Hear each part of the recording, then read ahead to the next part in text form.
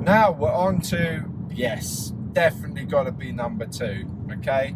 This might be number 1 next year. Mirrors, change of direction. Now, earlier on the last video, I talked about the reason why I came down this road a little bit longer and I avoided Greenford roundabout because there's a junction coming up here on the left, which is less likely to use, but you might come to this junction. It's very difficult to see. So the examiners will generally tell you it's just after this green sign coming up on the left, take the next road on the left. So when they say that, start to signal because it will be the next road on the left. You can see the van in front of me is actually taking 2 vans taking this. It's quite wide, so you can use all of this section, go into the middle and take this whole middle part to now follow the road straight ahead. Okay, I just wanted to show that junction. Now back to number 2, mirrors, change direction. So we've got to check our mirrors before we change direction. What does this mean? So a good example would be, or a good way of creating a habit so you always do this, is when you're going around the parked car, for example.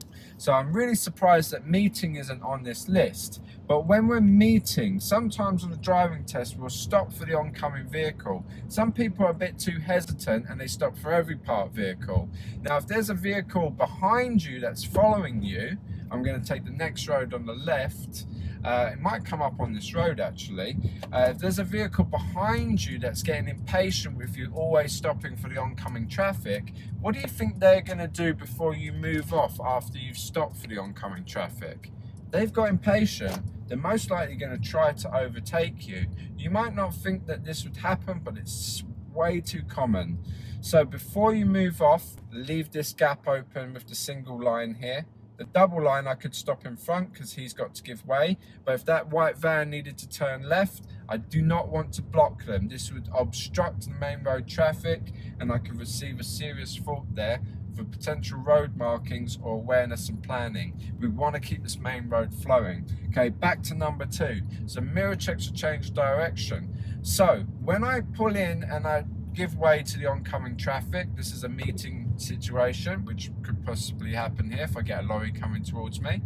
So I'm going to move back out and I'm referred to traffic behind me possibly getting impatient. Now if I don't check my side mirror, always pair your mirrors by the way, so internal side mirror, but if I don't check my side mirror and I'm not aware of this vehicle that's now got impatience trying to overtake me, and then I go to move out with no awareness due to this vehicle, it's most likely going to be an accident.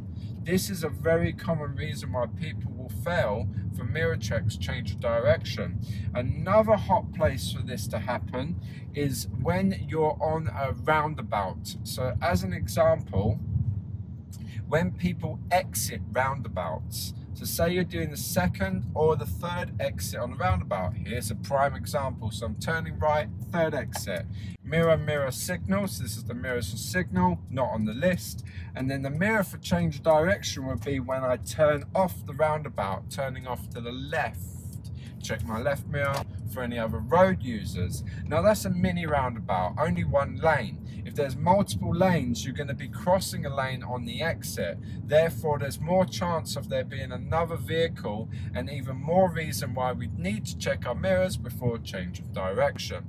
I hope that's been informative. If it has, please hit the thumbs up. Give us a like as it's so valuable to my channel. And if you haven't subscribed, why not subscribe, because there'll be more feature videos like this. We do a weekly news forecast at 2-day pass every Wednesday at 9. And we're going to move on to number 1 reason why people fail their driving test 2019. Coming up, click this little card. I don't know what to call them yet.